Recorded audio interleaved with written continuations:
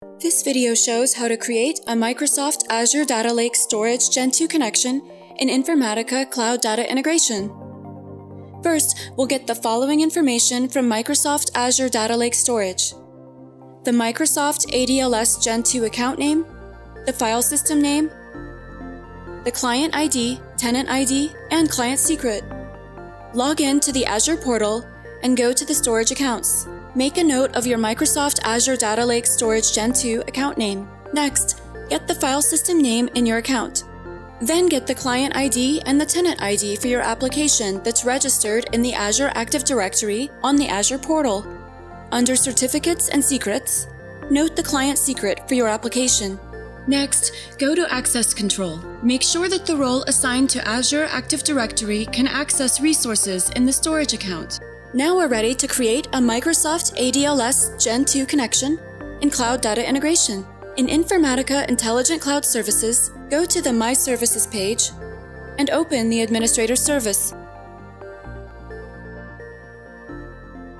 Click Connections and create a new connection.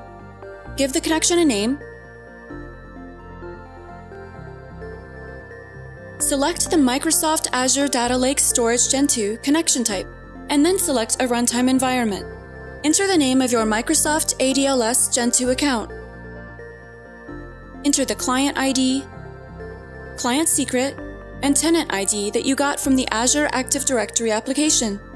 Enter the name of the file system in your Microsoft ADLS Gen2 account. Enter the path of the directory in the file system.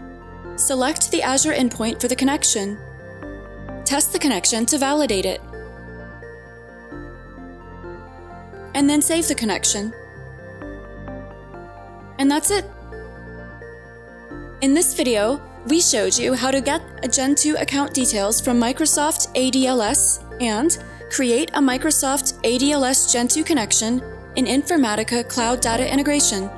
You can use the connection to read data from and write data to Microsoft ADLS Gen2. For more information, see the How-To Library article about prerequisites to create a Microsoft ADLS Gen2 connection on the Informatica documentation portal.